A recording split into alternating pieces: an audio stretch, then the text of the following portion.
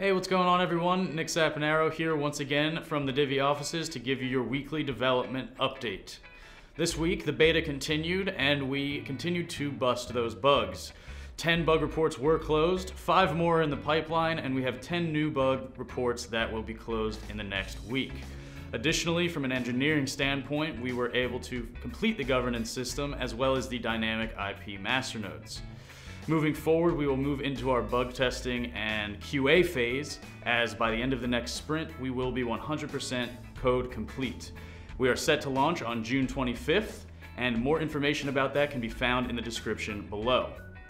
For this week, that's all. Once again, I'm Nick Saponaro, and I will see you next week.